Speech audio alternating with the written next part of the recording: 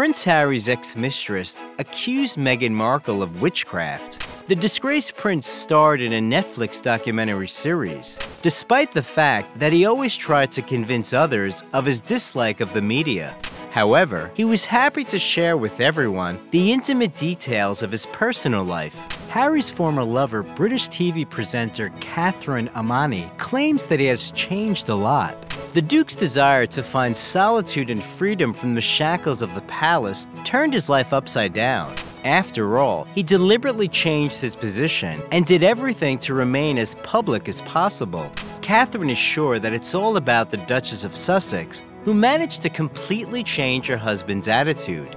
She can only explain what is happening by witchcraft on her part. Do you think it's possible to take such statements seriously?